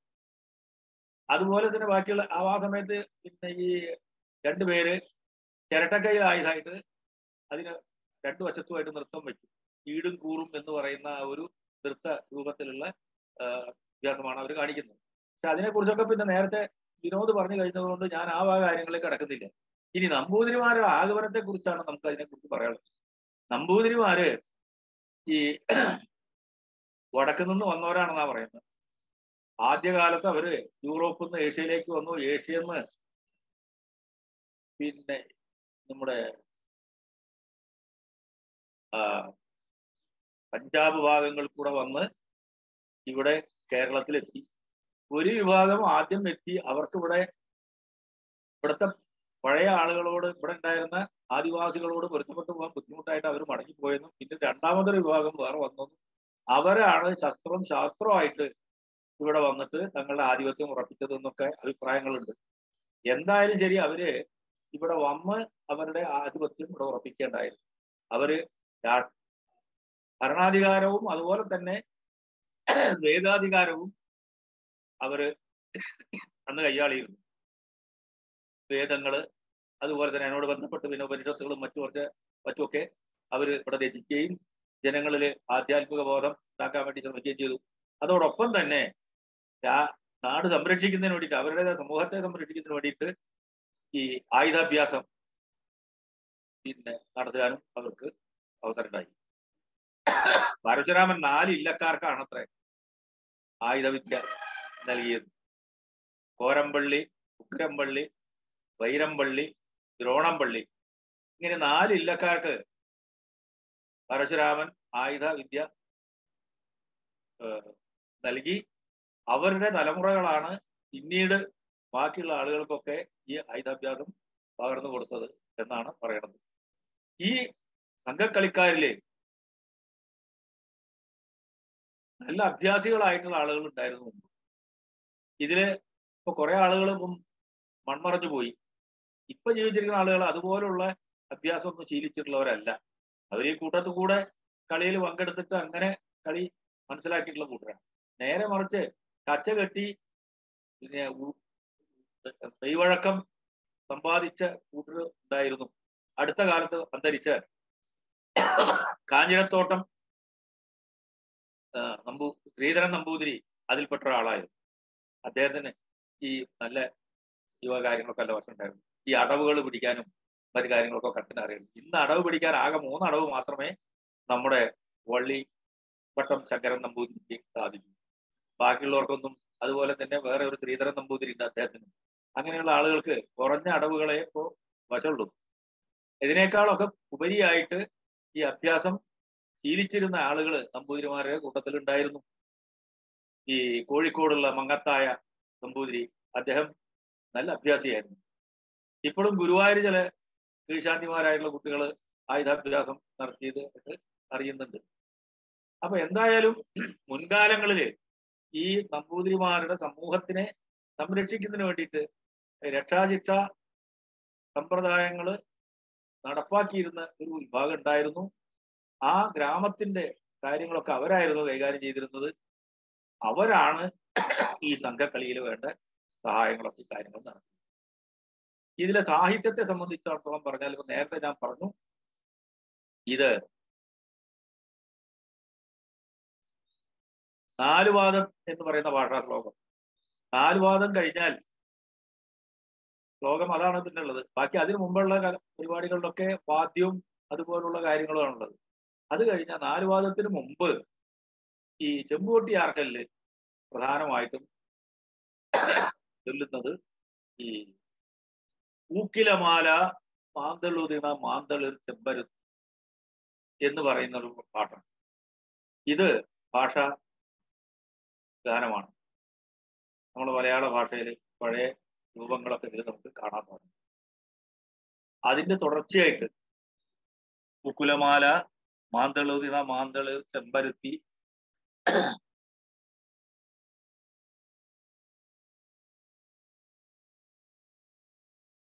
എന്ന് തുടങ്ങിയിട്ടുള്ള വരികൾ അതിനെ സൂചിപ്പിക്കുന്നതാണ്. അത് കഴിഞ്ഞാൽ പിന്നെ 4 വാദം. 4 വാദം കഴിഞ്ഞാൽ പിന്നെ അത്താഴ സദ്യ. അത്താഴ സദ്യക്കുള്ള ശ്ലോകങ്ങൾ അതും ഭാഷാ ശ്ലോകങ്ങൾ തന്നെയാണ്. ഈ പുരുഷാർത്ഥ കൂത്തില് ചാക്യാര് പിന്നെ പറയുന്ന കറിശ്ലോകങ്ങളോട് ഏതാണ്ട് സാമ്യമുള്ള കുറെ ശ്ലോകങ്ങളാണ്. അതൊക്കെ ഇടക്കാലത്ത് അതിനോട് അനുകരിച്ചിട്ട് പിന്നെ നമ്മുടെ രസികന്മാരായിട്ടുള്ള ഈ ഇതിലെ അഭിനേതാക്കള് അതുപോലെ തന്നെ അതിലെ പങ്കെടുക്കുന്ന മറ്റാളുകളും കൂടി ഉണ്ടാക്കിയതാണ്, രചിച്ചവയാണ്. ഇപ്പോ തെക്ക് ഭാഗത്താണ് ഇതിന് ഏറ്റവും കൂടുതൽ പ്രാധാന്യം. കറിശ്ലോകങ്ങൾ ഒരുപാട് അവിടെ തെക്കൻ ഭാഗത്ത് അവരിതിന് പറയാ യാത്രക്കളി എന്നാണ്. ഇവിടെ അത്യാവശ്യം കാര്യങ്ങളൊക്കെ അവർ പറയുന്നുണ്ട്. എങ്കിലും നമ്മൾ കൂടെ പറയുന്നത് ഇവിടെ എന്ന് പറയാൻ ഞാൻ ഉദ്ദേശിക്കുന്നത് നമ്മുടെ ഈ മധ്യ കേരളത്തിൽ ഈ കലാരൂപത്തെ പറയാ സംഘക്കളി എന്നാണ്. തെക്കോട്ട് ഇത് യാത്രക്കളി, വടക്കോട്ട് പാനേങ്കളിയാണ്. പാനേങ്കളിയുടെ കഥയെക്കുറിച്ച് അവർക്ക് വേറെ ഉള്ളത്. ഈ സംഘക്കളിയെ കുറിച്ചുള്ള ഐതിഹ്യത്തിലെ വ്യത്യസ്തമായിട്ടുള്ള ഒരു ഐതിഹ്യം വടക്കൻ ഭാഗത്ത് പാനേങ്കളിയെ കുറിച്ച് പറയുന്നുണ്ട്. എന്തോ ആകട്ടെ, എല്ലാവരും ഇതില് പിന്നെ പ്രധാനമായിട്ടും കണക്കാക്കുന്നത് ഈ 4 വാദത്തെയാണ്. 4 വാദം കഴിഞ്ഞാൽ പിന്നെ ഈ അത്താഴ സദ്യക്ക് വിളമ്പോൾ ശ്ലോകങ്ങളും മറ്റും ചെല്ലുന്നുണ്ട്. പിന്നെ ചില നീട്ടുവായനയൊക്കെ ഈ പഴയ മണിപ്രവാള ശൈലിയിലുള്ള ചില പിന്നെ ഗദ്യമാണ്. അത് കഴിഞ്ഞാൽ പിന്നെ ഉള്ളത് ഒരു വഞ്ചിപ്പാട്ട് പാടി വരവാണ്. ഈ വഞ്ചിപ്പാട്ട് വാസ്തവത്തില് പലതെന്ന് കൊടുത്തിട്ടുള്ളതാണ്. വ്യാസോൽപത്തി, അതുപോലെ വേറെയും പല വഞ്ചിപ്പാട്ടിന്റെ പാട്ടുകളും ഇത് ചേർത്തുണ്ട്. അപ്പൊ അതിനൊന്നും ഇപ്പൊ ഈ ഭാഷാപരമായിട്ടുള്ള പ്രാക്തനത്വം കൽപ്പിക്കാൻ സാധ്യമല്ല. പല മാറ്റങ്ങളും വന്നിട്ടുണ്ട് ഇങ്ങനെ. കാരണം അവ ചൊല്ലി ചൊല്ലി ചൊല്ലി പോണതാണ്. അപ്പൊ ചൊല്ലി ശീലിച്ചിട്ടുള്ളത് കൊണ്ട് ഈ പറയുന്ന വായ്മൊഴി വഴക്കം ധാരാളം പറ്റിയിട്ടുള്ള വരികളാണ്. അതൊക്കെ നമ്മൾ തേടിപ്പിടിച്ച് എഴുതുന്നു എന്ന് മാത്രമേ ഉള്ളൂ. അതുപോലെ തന്നെയാണ് അത് കഴിഞ്ഞാൽ വരുന്ന പിന്നെ കാളീനാടകം എന്ന് പറഞ്ഞിട്ടുള്ളൊരു അതും ഇതുപോലെ തന്നെയാണ്. ബലിയൂഴ്ചില് കഴിഞ്ഞാല് ബലിയൂഴ്ചിൽ ചെല്ലുന്ന തോറ്റങ്ങള്, ആ തോറ്റങ്ങള് ഈ നമ്മുടെ നാട്ടില് വേലന്മാര് ബാധ ഒഴിക്കുന്നതിന് വേണ്ടിയിട്ട് ചെല്ലുന്ന തോറ്റം പോലെയാണ്. എന്നാൽ നമ്മുടെ വടക്കൻ ഭാഗങ്ങളില് ഈ ബാധ ഒഴിക്കുന്നതിന് ഉള്ള ഈ ബലിയൂഴ്ചയിലല്ല അവിടെ ഉള്ളത്. അവിടെ ഒരു ഇയാള് വരികയാണ്, വേറൊരു കഥാപാത്രമാണ് വരുന്നത്. ആ കഥാപാത്രത്തോട് ഓരോ ചോദിക്കുക. അപ്പൊ അയാളും പറയുന്നുണ്ട് അവിടെ വലിയ കേവനാണെന്നൊക്കെ. ആ പെട്ടെന്ന് പേരിട്ട് വളർത്തുന്നില്ല. അയാളോട് ചോദിക്കുന്നു ഇങ്ങനെ എന്തൊക്കെയാണ് ഏതൊക്കെയാണെന്നൊക്കെ. അപ്പൊ അയാൾ പറയണു അല്പം പിന്നെ ഹാസ്യാത്മകമായിട്ടാണ് മറുപടി പറയുന്നത്. അത് കഴിഞ്ഞ് പിന്നെ വലിയ കേമനാണ് താൻ, അവിടെ പോയിട്ട് ജോലി ചെയ്തിട്ടുണ്ട്, ഇവിടെ ചെയ്തിട്ടുണ്ടെന്നൊക്കെ പറഞ്ഞിട്ട് ഒരു കൂട്ടം പറഞ്ഞാണ്ട് ആ രംഗത്തുനിന്ന് പോവുകയാണ്. എന്നിട്ട് ബലിയൂഴ്ചില് നടത്തും. അതും ശരിയാണ്, ഇയാൾ നടത്തുന്നുണ്ട്. ഇവിടെ നമ്മളിപ്പോ ഈ മധ്യ കേരളത്തിലുള്ള ഈ സമ്പ്രദായ പ്രകാരം ബലിയൂഴ്ചിലിന് ഒരു ബലിപ്പതൊക്കെ ആയി പിന്നെ ഒരാള് ഒരു പുരോഹിത വേഷത്തിൽ കെട്ടി ബലിയൂഴ്ചിൽ നടത്തും. അതില് ഈ ചെല്ലുന്ന ഓറ്റം ഓം എന്ന് ഓങ്കാരം വാഴുക എന്നൊക്കെ പറഞ്ഞിട്ടുള്ള പഴയ ഈ മണ്ണാന്മാരൊക്കെ നമ്മുടെ നാടുകളിൽ ഓരോ പരിപാടിക്ക് വേണ്ടിയിട്ട് വരുമ്പോൾ ചെല്ലുന്ന തോറ്റം പോലെയാണ്. അതുപോലെ പാനയിലും ഇതുപോലെ നായന്മാരുടെ ഒരു കലാരൂപമായിട്ടുള്ള പാനയുണ്ട്. ആ പാനയിലും ഇതുപോലുള്ള തോറ്റങ്ങളുണ്ട്. ആ തോറ്റത്തിന് സമാനമായിട്ടുള്ള തോറ്റമാണ്. അപ്പൊ അതിന്റെ പ്രാർത്ഥനത്വം ഇതുപോലെ കണക്കാക്കാൻ വയ്യ. ഇതൊന്നും ഈ സംഘക്കളിയിലെ പഴയ പിന്നെ സാഹിത്യമല്ല, അത് മറ്റൊന്ന് പലതൊന്നും വന്നിട്ടുള്ള സാഹിത്യം. അതുപോലെ തന്നെ ഈ പാട്ട് സാഹിത്യം ഇതിൽ പ്രധാനമായിട്ട് നമുക്ക് കണക്കാക്കാൻ പറ്റും. മറ്റതൊക്കെ ഈ പറയുന്ന പ്രകാരം സംസാരിച്ച് മാറ്റി വരും. കാരണം ആ പ്രദേശത്തുള്ള ആളുകൾക്ക് അക്കാലഘട്ടത്തിൽ മനസ്സിലാക്കാൻ വേണ്ട രീതിയിലാണല്ലോ സംസാരിക്കുക. അപ്പൊ അതുകൊണ്ട് സംഭാഷണം കാലത്തിനനുസരിച്ചും പ്രദേശത്തിനനുസരിച്ചൊക്കെ മാറ്റം വരും. ഇപ്പോ തെക്കൻ ഭാഗങ്ങളിൽ ഉള്ള ആ സംഭാഷണ ശൈലിയല്ല നമ്മുടെ മധ്യ കേരളത്തിലുള്ളത്. ആ ശൈലിയല്ല വടക്കോട്ട്. എന്നാൽ പ്രാദേശികമായിട്ടുള്ള ശൈലീ വ്യത്യാസം ഈ ഭാഗങ്ങളിലൊക്കെ ഉണ്ട്. അപ്പൊ അതിനനുസരിച്ചിട്ട് അതിന്റെ പാഠത്തിലും വ്യത്യാസം വരും. അപ്പൊ അത് നോക്കിയിട്ട് നമ്മൾ പാഠത്തിന്റെ പിന്നെ പഴക്കം കണക്കാക്കാൻ വയ്യ. അതുപോലെ തന്നെ ഈ പാട്ടുകളുടെയും ഈ സാഹിത്യത്തിന്റെയും ഒക്കെ കാര്യം അങ്ങനെ ഇത് പലതൊന്നും എടുത്തു ചേർന്നതാണ്. ഒരു ഇത് മാത്രമല്ല. ഇപ്പൊ സിനിമ പോലെയോ നാടകം പോലെയോ ഒന്നുമല്ല. അതിനൊക്കെ ഏതെങ്കിലും ഒരു എന്താ ആദ്യമധ്യാന്ത പൊരുത്തം എന്ന് പറയില്ലേ നമ്മൾ, അതുപോലുള്ള ഒരു പൊരുത്തം ഉണ്ടാവും. ഇതിന് അങ്ങനെയൊന്നുമില്ല. കാരണം ഇതിൽ പലതിന്റെയും പല ഭാഗങ്ങളും ചേർന്നിട്ട് ഇങ്ങനെയുള്ള ഒരു ആവശ്യത്തിന് വേണ്ടിയിട്ട് ഉണ്ടാക്കിയ ഒരു രൂപമാണ്. പക്ഷെ കലാപരമായിട്ട് നോക്കുമ്പോൾ എല്ലാം ഇതിലുണ്ട്. കലയുണ്ട്, സാഹിത്യമുണ്ട്, സംഗീതമുണ്ട്, ഒക്കെ ഉണ്ട്. 4 വാദം സംഗീതാത്മകമായിട്ട് ആലപിക്കുന്നുണ്ട്. 4 വാദം എന്ന് പറഞ്ഞാൽ ഈ ശ്ലോകം ചെല്ലുന്നത് ഇതേ പ്രകാരം ചെല്ലല്ല ചെയ്യുന്നവര്. ഇത് ഉള്ളിൽ ഒതുക്കി ഈ എന്താണ് മന്ത്രോച്ചാരണ രീതിയിൽ അല്ലെങ്കിൽ വേദോച്ചാരണ രീതിയിൽ ഇങ്ങനെ ചെല്ലുകയാണ്. ആ ആ ആ ആ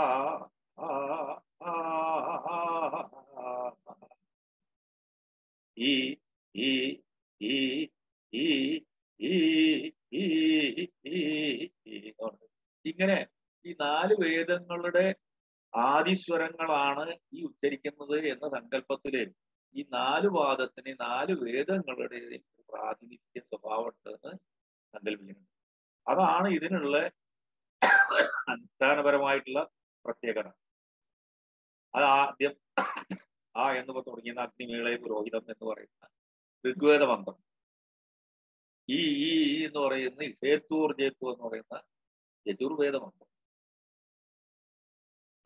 ഊ ഊ ഊ എന്ന് പറയുന്ന അത് അഗ്നേ ആയാഹി എന്ന് പറയുന്നതിന്റെ ചൊല്ലി സ്വരിക്കുന്നത് ഇങ്ങനെയാണെന്നാ പറയുന്നത്. ആ ഒരു രൂപം. പിന്നെ ഏത്രക്ഷപ്ത എന്ന് പറഞ്ഞ എന്ന് പറയുന്ന അഥർവവേദത്തിന്റെ സ്വരം. ഈ 4 സ്വരങ്ങളും ചേർത്ത് അത് ഉള്ളിൽ വെച്ചുകൊണ്ടാണ് ഈ കണ്ടമിരണ്ട് എന്ന് ഇവരിങ്ങനെ ഈ കണ്ടമിരണ്ട് എന്നുള്ളത് കണ്ടെന്നുള്ളതൊന്നും പുറത്തേക്ക് കേൾക്കില്ല. അതാണ് അത് ഉള്ളില് പിന്നെ ആഹ്വാനം ചെയ്തിട്ട് അങ്ങനെയാണ് ചെയ്യുന്നത്. അതാണ് ഈ 4 വാദത്തിന്റെ ഒരു പ്രത്യേകത. അപ്പൊ 4 വാദം എന്ന് പറയുന്ന ഒരു ഭാഷാശ്ലോകം എന്ന് മാത്രം കണക്കാക്കല്ല, ഇതിന്റെ ഉള്ളിൽ അടങ്ങിയിരിക്കുന്ന ഈ വൈദിക മന്ത്രത്തെ സംബന്ധിച്ചിടത്തോളം അതിന്റെ പ്രാധാന്യം കൂടി ഉള്ളതാണ്. അതുകൊണ്ടാണ് ഇതിന് അനുഷ്ഠാനപരമായിട്ടുള്ള പ്രാധാന്യം. അതുകൊണ്ടാണ് ഇത് ഈ ക്ഷേത്രങ്ങളിലെ ഉത്സവത്തോടനുബന്ധിച്ചും ഇല്ലങ്ങളിലെ പ്രത്യേകമായിട്ടുള്ള 6 അടിയന്തരങ്ങൾക്കും ഒക്കെ തന്നെ ഇതൊരു പ്രധാന പങ്കുവഹിക്കും. ചിലര് വിവാഹത്തിന് മുമ്പ് വിവാഹം നടക്കുന്നതിന് തടസ്സം ഉണ്ടാവാതിരിക്കാൻ വേണ്ടിയിട്ട് തന്നെ ചിലപ്പോൾ ആള് ഇത് ഇങ്ങനെ പരിപാടി സംഘടിപ്പിക്കാം എന്ന് നേർച്ച നേരാറുണ്ട്. വിവാഹം കഴിഞ്ഞാൽ പുത്രൻ ഉണ്ടായാല് അവന്റെ പിറന്നാളിന് അല്ലെ ചോറൂണിന് ഈ പറയാ ഈ ചാത്തിരന്മാര് മധുരക്കറി വിലക്കിക്കോളാം എന്നാ, അങ്ങനെയാണ് അതിന്റെ ഒരു പ്രയോഗം. അതായത് ചാത്തിരന്മാരെ മധുരക്കറി നൽകിയിട്ട് പായസം പിന്നെ നൽകിയിട്ട് സന്തോഷിപ്പിക്കാം എന്നാ.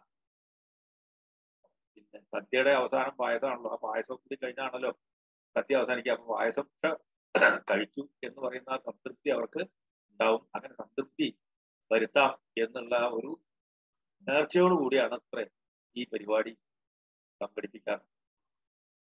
അപ്പൊ അതുകൊണ്ട് ഇതിന് ഇങ്ങനെയുള്ള ഒരു പ്രത്യേകമായിട്ടുള്ള ഒരു ശക്തിയുണ്ട്. പിന്നെ നോക്കുകയാണെങ്കിൽ ഇതിലെ സംഭാഷണങ്ങളാണ്. ഇതിലിപ്പോൾ പിന്നെ ഇതുപോലെ പാന എന്ന് പറയുന്ന ഒരു ഭാഗമുണ്ട്. പാനയ്ക്കും ഇതുപോലെ പണ്ട് നായന്മാർക്കുള്ള ഒരു അനുഷ്ഠാന കലാരൂപമാണ് പാന എന്നാ പറയുന്നത്. എന്റെ അടുത്തുള്ള ഒരു ഇല്ലത്ത് പണ്ട് പാന നടത്തിയിരുന്നു. ഇല്ലത്ത് അവിടുത്തെ ആ പുരുഷപ്രജയുടെ പിറന്നാളിന്റെ അന്ന് പാന നടത്തിയിരുന്നു. ആ പാനയ്ക്ക് ഇതുപോലെ പാട്ടുപാടും തോറ്റം പാടും ഇതൊക്കെ ഉണ്ട്. അതുപോലെ തന്നെ ഇതിലും അതുപോലെ, അല്ലെങ്കിലും പാനയ്ക്ക് വേണ്ട ഒരുക്കങ്ങളൊക്കെ ഇതിലും കാണും. പോളയൊക്കെ വെച്ച് ഒരു പദമൊക്കെ ഉണ്ടാക്കി, പിന്നെ നറുക്കൊക്കെ കുത്തി, നടുവിലൊരു പാലക്കൊമ്പ്, പുറമെ അരി പിന്നെ നിറച്ചു വെക്കും, നെല്ല് നിറച്ചു വെക്കും, പഴം, അങ്ങനെ വെറ്റിലടയ്ക്ക, ഇങ്ങനെയൊക്കെയുള്ള സാധനങ്ങളൊക്കെ വെച്ചിട്ടുണ്ടാവും. അവിടെ ഇരുന്നിട്ട് അവർ പാടും. ആ പാടുന്നതില് മുമ്പ് ഈ ഇവരൊക്കെ പാടിയിരുന്ന അതേ പാട്ട് തന്നെയാണ് കാണുന്നത്. ഗണപതി ഭഗവാനെ നന്മഞാനൊന്നിരപ്പൻ തുണപ്പെടു ശിവപുത്തിരായേ തൂയവാച്ചോറുതന്തൻ എന്നൊക്കെ. അതിലും ഇപ്പൊ ഈ ഭാഷാപരമായിട്ടുള്ള ആ പ്രത്യേകത കാണാത്തതാണ്. തൂയ പാച്ചോറു തന്തേൻ, തന്തേൻ എന്ന് പറയുന്നത് തന്തേൻ എന്നുള്ളത് ആ ദാലവ്യാദേശം. അതുപോലുള്ള പിന്നെ പാട്ടുകളില് ഈ പ്രത്യേകതകളൊക്കെ നമുക്ക് കാണാൻ സാധിക്കുന്നു. പിന്നീട് അതൊക്കെ മലയാളത്തിലായിട്ട് വന്നു, മലയാള പാട്ടായിട്ടാണ് പാടുന്നത്. ഇന്നത്തെ ചുരുക്കം ചില ഈ ആളുകള് ഈ പാനയ്ക്ക് മലയാളത്തിൽ തന്നെ പാടുന്നുണ്ട്, ചിലർ ഈ പഴയ രൂപത്തിൽ പാടുന്നു. പാനയ്ക്ക് പാടുന്ന പാട്ടിലൊക്കെ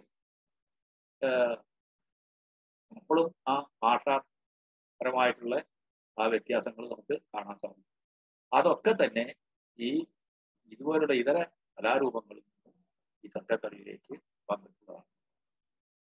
അപ്പൊ സംഘക്കളിയുടെ ശരിക്കുള്ള തനതായിട്ടുള്ള ആ ഭാഗം എന്ന് പറയുന്നത് ഈ പറയുന്ന നാലുവാദമാണ്. പിന്നെ വെച്ച് നമസ്കാരമാണ്. ആ നാലുവാദം നടത്തിയ ആളുകൾക്ക് ദക്ഷിണ നൽകിയിട്ട് അവരെ ബഹുമാനിക്കുക. ഇത് വളരെ കാലമായിട്ട് നമ്മുടെ നാട്ടിൽ നടന്നുകൊണ്ടാണ്. ഇപ്പോഴും ചില ക്ഷേത്രങ്ങളിൽ ഇപ്പോഴും അത് പതിവുണ്ട്, ഇല്ലങ്ങളിൽ ചിലടത്ത് പതിവുണ്ട്. പക്ഷേ കലാരൂപം എന്നുള്ള നിലയ്ക്ക് പിന്നീട് രൂപപ്പെട്ട് പിന്നെ പല ഭാഗങ്ങൾ കൂട്ടിച്ചേർത്ത് ഒരു ദിവസത്തെ പരിപാടിക്ക് വേണ്ടിയിട്ട് സംഘടിപ്പിക്കുകയാണ്. അതിനോട് ബന്ധപ്പെട്ടിട്ടാണ് ഇപ്പൊ ആയുധാഭ്യാസത്തിന്റെ ആ ഹേമത്വം പ്രകടിപ്പിക്കുന്നതിന് വേണ്ടിയിട്ടാണ് ഇതില് പിന്നെ അടവുകൾ കാണിക്കുന്നുണ്ട്. 18 അടവുകൾ ഉണ്ടെന്നാ പറയുന്നത്. ആ 18 അടവുകൾ കാണിക്കാൻ പറ്റുന്ന ആളുകൾ ഇന്നില്ല. ഒരു 3 അടവൊക്കെ ഇപ്പൊ നമ്മുടെ ഈ ശങ്കരനാരായണ നമ്പൂതിരിക്ക് കാണിക്കാൻ സാധിക്കുന്നുള്ളൂ. ഉണ്ടായിരുന്നു ഈ കാഞ്ഞിരത്തോട്ടം ശ്രീധരൻ നമ്പൂതിരിക്ക് അറിയാമായിരുന്നു. അതിൽ ചില അടവുകളൊക്കെ മുമ്പൊരിക്കൽ ഞങ്ങളൊക്കെ ഒന്നിച്ച് പിന്നെ തൃപ്പൂണിത്തറ കോവിലകത്ത് ഒരു പരിപാടി വെച്ചപ്പോൾ അതിലും അദ്ദേഹം അവതരിപ്പിച്ചിരുന്നു.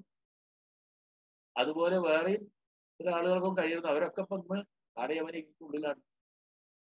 അപ്പൊ അങ്ങനെ ആ കഴിവ്, ആ ഒരു പിന്നെ കഴിവ് അല്ലെങ്കിൽ ആ ഒരു പരിശീലനം ഇന്ന് നമ്മുടെ പുതിയ തലമുറയ്ക്ക് ഉണ്ടാക്കി കൊടുക്കാൻ സാധിക്കും. കൊടുക്കാൻ പറ്റുന്ന ആൾ ഇപ്പൊ കണ്ടെത്താൻ പ്രയാസമായിട്ടാണ്. പിന്നെ ഉള്ളത് ഇതിലെ കുറത്തിയാട്ടം എന്ന് പറഞ്ഞൊരു കാര്യമാണ്. അത് മലംകുറത്തി, അതായത് ഈ ദോഷപരിഹാരമൊക്കെ കഴിഞ്ഞപ്പോൾ മലംകുറത്തി സന്തുഷ്ടയായിട്ട് വന്നത് നൃത്തം ചെയ്യണമെന്നുള്ളതാണ് സങ്കല്പം. പിന്നെ വരുന്നത് പിന്നെ ഒരു കഥാപാത്രം, അതായത് അന്നത്തെ നാടുവാഴി ഈ നമ്പൂതിരിമാർ തന്റെ സമ്മതമില്ലാതെ ഒട്ടിപ്പാടി സേവ നടത്തുന്നതിന് പ്രതിരോധിക്കുകയാണ്. അതിനൊരു ചരിത്രപരമായിട്ടുള്ള ഒരു പിന്നെ ഭാഗം കൂടി ഉണ്ടെന്നാ പറയുന്നത്.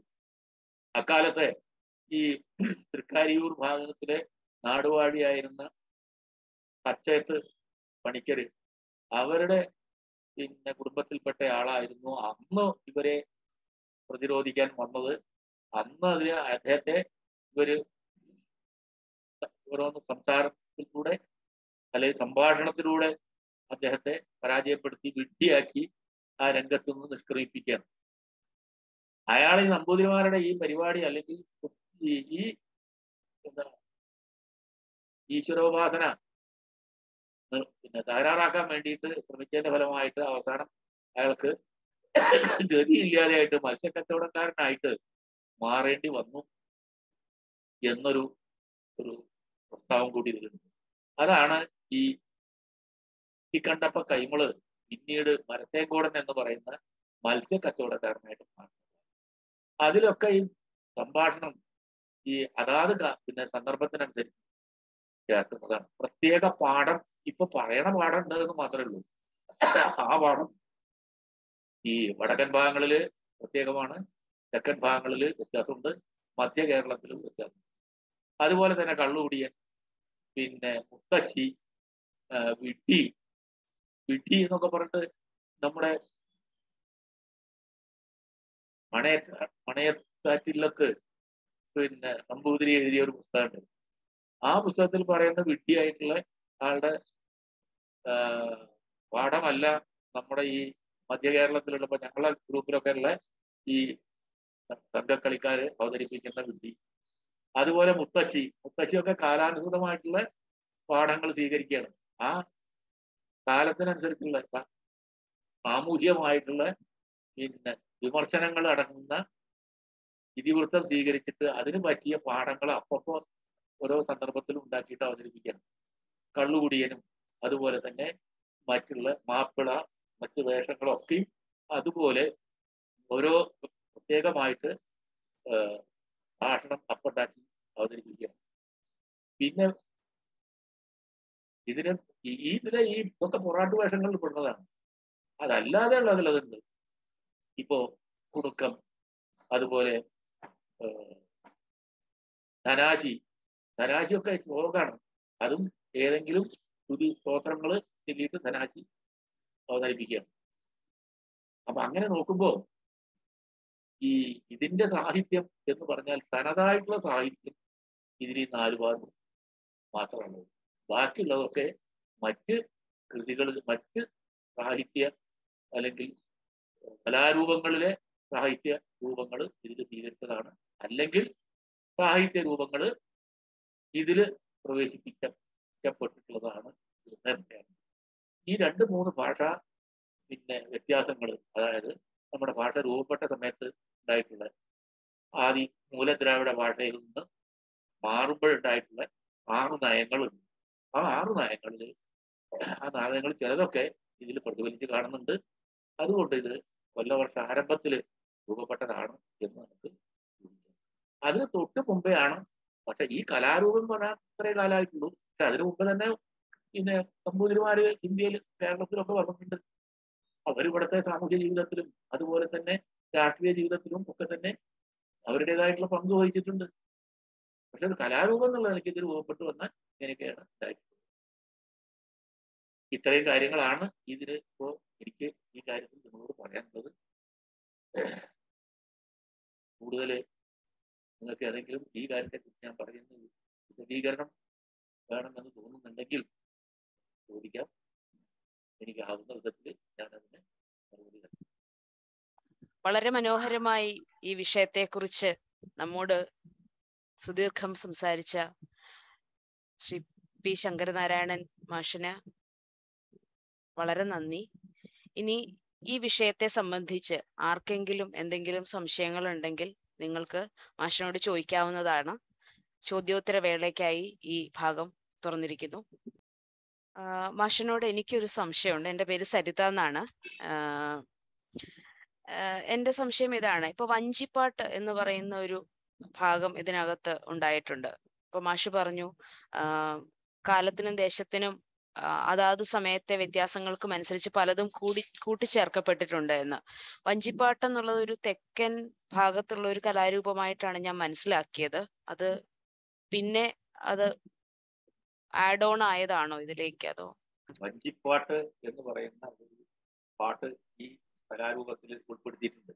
അത് ഭക്ഷണം കഴിഞ്ഞിട്ട് വരുമ്പോ സന്തോഷത്തോടു കൂടിയിട്ട് അവര് ഈ തെക്കൻ പ്രദേശത്ത് ഉള്ള ആ വള്ളപ്പാട്ട് എന്ന് പറയുന്ന ആ രീതിക്ക് അനുസരിച്ചിട്ട് അത് ആസ്വദിച്ചുകൊണ്ട് തങ്ങളെയും നല്ലൊരു ഭക്ഷണം അല്ലെങ്കിൽ നല്ലൊരു സദ്യ ആസ്വദിച്ചു അതിൽ സന്തുഷ്ടരായിട്ട് പാട്ട് പാടിയിട്ട് ഇങ്ങനെ സ്റ്റേജിലേക്ക് വരുന്ന ഒരു രീതിയാണ്.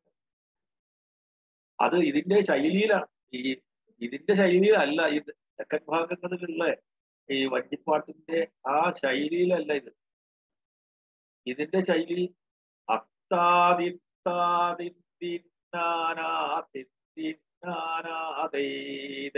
ഒരു രീതിയാണ് ഇതിന്റെ ഈ ശൈലി.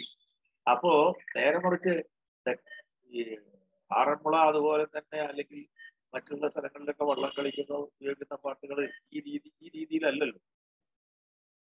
നമ്പൂതിരിമാര് പണ്ട് ഒരു വിഭാഗം ഇങ്ങനെ ഈ പേർഷ്യൻ ഭാഗങ്ങളിൽ നിന്ന് വന്ന് സൂറത്ത് വഴി ഇങ്ങോട്ട് പ്രവേശിച്ചു എന്നൊരു അഭിപ്രായം ചില ആളുകൾക്ക്.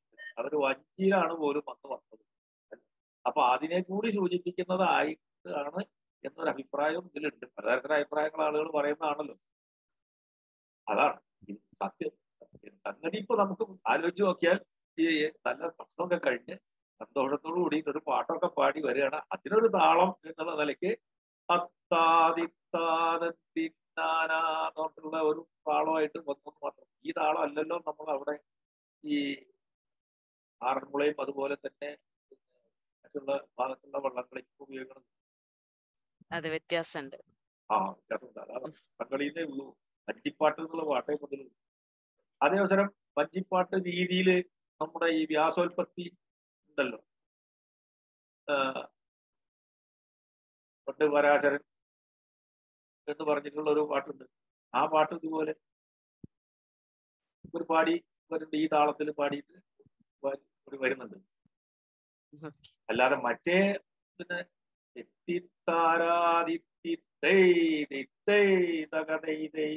എന്ന് പറഞ്ഞുള്ള ആ ഒരു ശൈലിയിലല്ല ഇതിലെ വഞ്ചിപ്പാട്ട്. അതാണ്. നന്ദി മാഷെ. ഒരു ചോദ്യം കൂടെ ഉണ്ട്.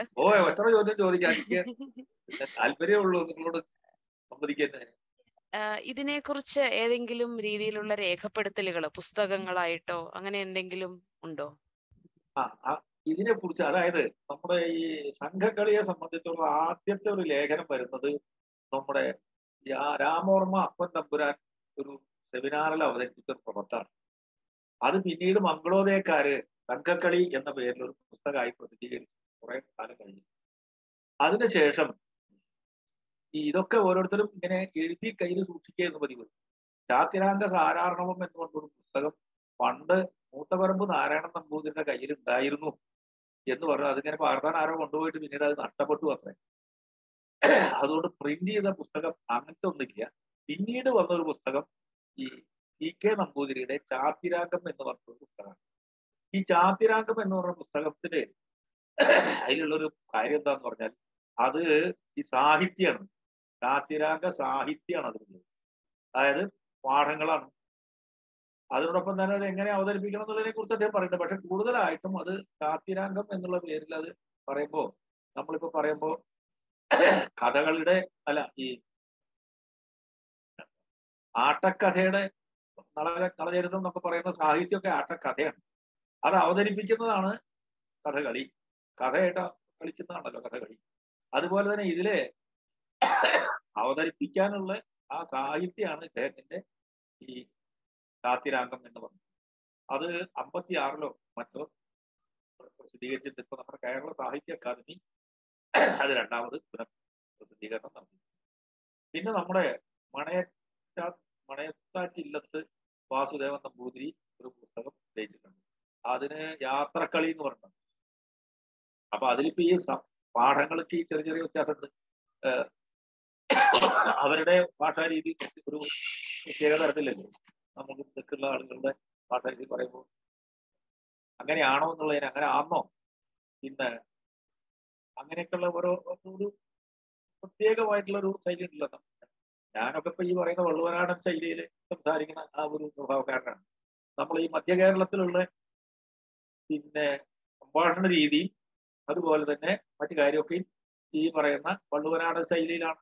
ഈ ഇതിന്റെ ഇപ്പോഴത്തെ നമ്മുടെ ഈ സംഘക്കളി എന്ന് പറഞ്ഞ് ഞങ്ങളുടെ പിന്നെ സംഘം നടത്തുന്ന കളിയും ഈ ശൈലിയിലാണ്. തെക്കോട്ട് പോകുമ്പോൾ തെക്കോട്ട് പോകുമ്പോൾ നമ്മൾ ഈ ശൈലിയിൽ തന്നെയാണ് പറയുന്നൊക്കെ. പക്ഷേ അവരുടെ സംഭാഷണ രീതി അങ്ങനെയല്ല. എന്നാൽ ഈ സാഹിത്യത്തിൽ നമ്മളിപ്പോ ഉദാഹരണമായിട്ട് ഒരു പ്രത്യേകത പറയുന്നത് ഇപ്പോ തെക്കൻ ഭാഗങ്ങളിലൊക്കെ ചില ആളുകൾ സംസാരിക്കുമ്പോൾ അതില് ആവശ്യമില്ലാത്ത ചില കൂട്ടിച്ചേർക്കലുകൾ കൂട്ടിച്ചേർക്കുന്നു സംഭാഷണത്തിൽ. പക്ഷെ അത് എഴുത്തിലില്ല. ഇപ്പൊ കേരളോർമ്മ വലിയ കൊയ്ത്തമ്പുരാനായിരുന്നു. പിന്നെ പാഠ്യപുസ്തക സമിതിയുടെ ചെയർമാനായിരുന്നു. അദ്ദേഹത്തിന്റെ കാലത്ത് സ്കൂളുകൾക്ക് പഠിക്കാൻ വേണ്ടി പുസ്തകം എഴുതിയതിൽ ഈ സാധാരണ അച്ചടി ഭാഷ തന്നെയാണ്, ഈ സംഭാഷണ ഭാഷയല്ല. അതേ അവസരം അവരുടെ സംഭാഷണ രീതി വേറൊരു രീതിയിലാണ്. അതേ അവസരം ആ അച്ചടി ഭാഷ തന്നെയാണ് നമ്മുടെ ഇവിടെയൊക്കെ ഇപ്പൊ ഈ പ്രത്യേകിച്ച് ഈ മധ്യ കേരളത്തിലും ഉത്തര കേരളത്തിലും ഒരേ രീതി തന്നെയാണ് അച്ചടി ഭാഷയിൽ. അപ്പൊ അതുകൊണ്ട് ഈ ഇങ്ങനെയുള്ള ചെറിയ വ്യത്യാസം ഉണ്ടാവും.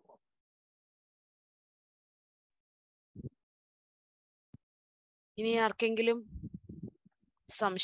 ചോദ്യങ്ങൾ ഉണ്ടെങ്കിൽ ചോദിക്കാവുന്നതാണ്. സംശയമല്ല, ഇതിനെ കുറിച്ചുള്ള ഓരോ വിശദീകരണങ്ങൾ വേണമെന്നുണ്ടെങ്കിൽ പറയാം. സംശയം എന്ന് പറയാൻ വയ്യ. അതെ, വിശദീകരണം ഏതെങ്കിലും കാര്യത്തിൽ പിന്നെ ചോദിക്കുകയാണെങ്കിൽ എനിക്കറിയുന്ന വിധത്തിൽ ഞാൻ അതിനെ കുറിച്ച് പറയാം. അതുകൊണ്ട് പൂർണ്ണമായി എല്ലാ കാര്യങ്ങളും നിങ്ങൾക്ക് വേണ്ടത്ര പിന്നെ ഗ്രാഹ്യമാക്കാൻ സാധിച്ചു എന്ന് ഞാൻ അവകാശപ്പെടുന്നില്ല. ഏതെങ്കിലും മേഖലകൾ വിട്ടുപോയിട്ടുണ്ടെങ്കിൽ അതും ചൂണ്ടിക്കാണിക്കും. ഞാൻ ഈ സാഹിത്യം മുഴുവൻ വായിക്കാതിരുന്ന എന്താ വെച്ചാൽ അത് പിന്നെ മുന്നിൽ നിന്നിട്ട് എനിക്ക് മുഴുവൻ കാണാപ്പാടല്ല ഈ ഇന്നത്തെ സാഹിത്യം. കാരണം നമ്മളിപ്പോ ഇത് അങ്ങനെ അവതരിപ്പിക്കുന്നില്ലല്ലോ. അപ്പൊ അതുകൊണ്ട് ചാറ്റിൽ കൂടി ഒരു ചോദ്യം വന്നിട്ടുണ്ട്. ചോദ്യം ഇതാണ്: ഇന്ന് കാണുന്ന സംഘക്കളിയും 50 കൊല്ലം മുൻപുള്ള സംഘക്കളിയും തമ്മിൽ ഉള്ള വ്യത്യാസം, അതിനെക്കുറിച്ച് ഒരു സമഗ്രമായ ഒരു 50 കൊല്ലം മുമ്പുള്ള സംഘക്കളി അല്ല ഇന്നത്തെ സംഘക്കളി. അത് വളരെ വ്യക്തത. കാരണം എന്താ വെച്ചാല് അന്നത്തെ കലാകാരന്മാര് നടത്തിയിരുന്ന പോലെ ഇന്ന് കലാകാരന്മാർക്ക് നടത്താൻ പറ്റില്ല. വളരെ സരസമായിട്ടും തന്മയത്വം കൂടിയിട്ടൊക്കെ ആയിരുന്നു അന്ന് കളി അവതരിപ്പിച്ചിരുന്നത് അവര്. ഇന്നിപ്പോ അങ്ങനെ അത്രത്തോളം പരിശീലനം കിട്ടിയ കലാകാരന്മാരല്ല നമ്മളിപ്പോ ഈ പരിപാടി അവതരിപ്പിക്കാൻ വരുന്നത്. അതിന്റെ ഒരു കുറവ്, അഭ്യാസത്തിന്റെ കുറച്ചൊരു കുറവ് ഇന്നത്തെ കലാകാരന്മാർക്കുണ്ട്. പിന്നെ അന്ന് ആളുകളുടെ ഈ ആസ്വാദന നിലവാരവും വളരെ വ്യത്യാസമുണ്ട്. 50 കൊല്ലം മുമ്പുണ്ടായിരുന്ന ആസ്വാദന നിലവാരമല്ല ഇന്നത്തെ ആളുകൾക്കുള്ളത്. കാരണം സാഹചര്യങ്ങള്, അതുപോലെ തന്നെ പുതിയ പുതിയ കാലത്തിന്റെ മാറ്റങ്ങള്, പുതിയ മാധ്യമങ്ങളുടെ പിന്നെ പ്രചാരം, ഇങ്ങനെ ഇതൊക്കെ വന്നു നോക്കുമ്പോഴും പിന്നെ സിനിമ അതുപോലെ മറ്റ് കലാരൂപങ്ങൾ ഇതിന്റെയൊക്കെ ഓരോ പരീക്ഷണങ്ങളൊക്കെ നടന്നുകൊണ്ടിരിക്കുകയാണ്. അപ്പൊ അതൊക്കെ കണ്ടിട്ട് ആളുകൾക്ക് ഇന്ന് ചിലപ്പോ ഈ കലാരൂപം കാണാൻ ആസ്വദിക്കാൻ തക്ക വേണ്ടത്ര ഒരു ഒരു പേടി എന്ന് പറയട്ടെ ഞാൻ അത് ഉണ്ടായി വന്നിട്ടില്ല. മാത്രമല്ല ഇതിലെ ഫലിതങ്ങളും അതുപോലെ മറ്റു കാര്യങ്ങളൊക്കെ ഒരു സമുദായത്തിന്റെ ആ പരിധിയിൽ നിൽക്കുന്നതാണ്. നമ്പൂതിരിമാർക്കാണ് കൂടുതലും രസിക്കുക. അപ്പൊ അതുകൊണ്ട് അവരുടേതായിട്ടുള്ള രീതിയിലാണ്. ഇപ്പൊ ഓയിക്കൻ വന്നു എന്ന് പറയുന്ന ഒരു കഥാപാത്രം ഇതിലെ ഈ ഇതിലുണ്ട്, എന്താ ഏകാംഗ അഭിനയത്തിനുണ്ട് ഓയിക്കൻ. അപ്പൊ ഓയിക്കനെ ആ രീതിയൊക്കെ ഈ വോട്ട് പഠിക്കുന്ന കുട്ടികളൊക്കെ ഉള്ള ഇടങ്ങളിൽപ്പെട്ട ആളുകൾക്കും അതുപോലെ ബന്ധപ്പെട്ട ആളുകൾക്കും കൂടി അതിലെ തമാശയൊക്കെ ആസ്വദിക്കാൻ സാധിക്കും. അപ്പൊ അങ്ങനെയൊക്കെയുള്ള ചില വ്യത്യാസങ്ങളുണ്ട്.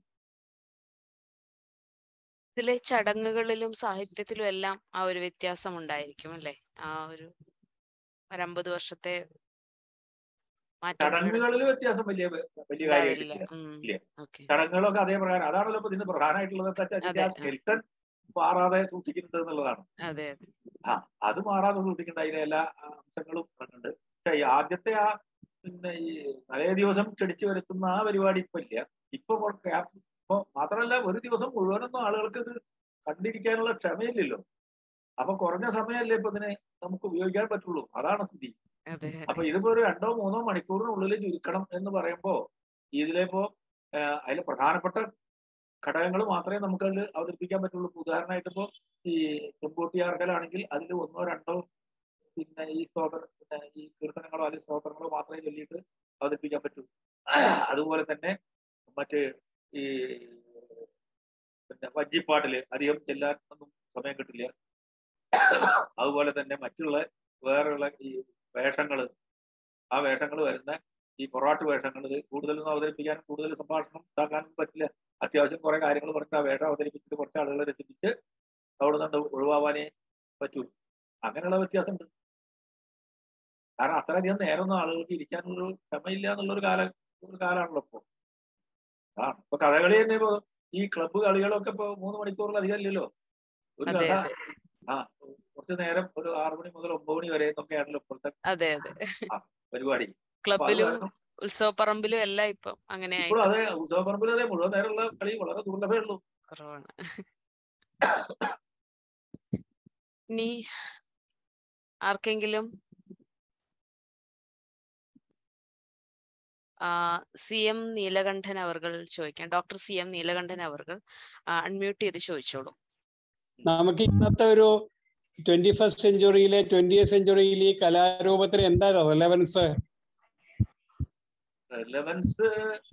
അതിപ്പോഴും ജനങ്ങളിൽ ഇപ്പോഴും അതിന് സ്വാധീനം ഉണ്ട് എന്നുള്ളത് തന്നെയാണ്. എങ്ങനെ, എന്താണ് 21st 20th സെഞ്ചുറിയിലൊക്കെ കലാരൂപങ്ങൾക്ക് തീരെ പ്രസക്തി ഇല്ലാതെ ആയിട്ടില്ല. മനുഷ്യന്റെ നിത്യജീവിതവുമായിട്ട് അത് ബന്ധങ്ങളുണ്ട്. മാഷത് റിസർച്ച് ചെയ്ത ആളാണല്ലോ. ആ ആർട്ടിസ്റ്റിക് ആയിട്ടോ ഹിസ്റ്റോറിക്കലായിട്ടോ അതുപോലെ സോഷ്യോളജിക്കലായിട്ടോ ഈ ആർട്ട് രൂപത്തിന് എന്താ മെസ്സേജ് കൊടുക്കാനുള്ളത്? ആർട്ട് രൂപത്തിന് മെസ്സേജ് എന്ന് പറഞ്ഞാല് ഇത് എന്താ ഒരു പ്രത്യേകമായിട്ടുള്ള ഒരു രീതിയിലാണല്ലോ ഇത് അവതരിപ്പിക്കപ്പെടുന്നത്. അപ്പൊ അതിൻ്റെതായിട്ടുള്ള ഒരു പ്രത്യേകത ഇല്ലേ. പിന്നെ സാമൂഹ്യപരമായിട്ട് വരികയാണെങ്കിൽ ഈ സാമൂഹ്യ ജീവിതത്തിൽ മാറ്റം വരുത്തുന്നതിന് ഒരു പിന്നെ ഒരു എന്താണ് തിരുത്തൽ ശക്തിയായിട്ട് മാറാൻ ഇതിന് സാധിക്കുന്നുണ്ട്.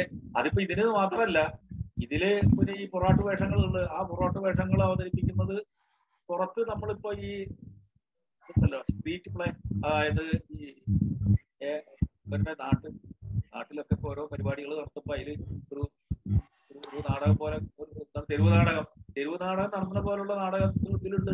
ആ തെരുവ് നാടകം നടത്തുന്ന സന്ദേശം ആ കാലികമായിട്ടുള്ള പ്രശ്നങ്ങളെ പിന്നെ സംബന്ധിക്കുന്നതാണല്ലോ. അതുപോലുള്ള ചില സന്ദേശങ്ങള് ഇത് കണ്ടിരിക്കുന്ന ആളുകൾക്ക് ലഭിക്കാൻ ഇത് സഹായകമാണ്. ഇപ്പൊ ഞങ്ങൾ മുത്തശ്ശി എന്ന് പറഞ്ഞ കഥാരൂപം മുത്തശ്ശി അവതരിപ്പിക്കാറുണ്ട്. മുത്തശ്ശി അവതരിപ്പിക്കുമ്പോ അതിലിപ്പോ ഈ പറയുന്ന പിന്നെ ഈ പീഡനങ്ങളെ കുറിച്ചും അതുപോലെ തന്നെ മറ്റേ ഈ എന്താണ് മറ്റേ ഈ പണം കൊടുക്കണ ഈ സ്ത്രീധനത്തെ കുറിച്ചൊക്കെ വിമർശിച്ചുകൊണ്ട് അതിനെ കുറിച്ചൊക്കെ വളരെ പറയുന്ന രീതിയിലൊക്കെ അവതരിപ്പിക്കാറുണ്ട്. അപ്പൊ അതൊക്കെ ഒരു പിന്നെ സാമൂഹ്യ പ്രാധാന്യമുള്ള ഒരു വിഷയമല്ലേ. Okay okay, thank you sir. എത്ര കാലായി കണ്ടിട്ടല്ലേ? ഇപ്പൊ എത്ര മാസം റിട്ടയർ എത്ര കൊല്ലായി? റിട്ടയർ ചെയ്തിട്ട് 20 കൊല്ലം കഴിഞ്ഞു. 20 അല്ലേ? അതെ, 20 കൊല്ലം കഴിഞ്ഞു. അതിന്റെ ട്രെയിനിങ് കോളേജുകളിൽ കുറച്ച് കാലം കുട്ടികളെ കൂട്ടിക്കാൻ വേണ്ടി പോയി. റിട്ടയർ ചെയ്തിട്ടല്ലേ ട്രെയിനിങ് കോളേജുകളിൽ വർക്ക് ചെയ്തു അല്ലേ? ആയിക്കോട്ടെ.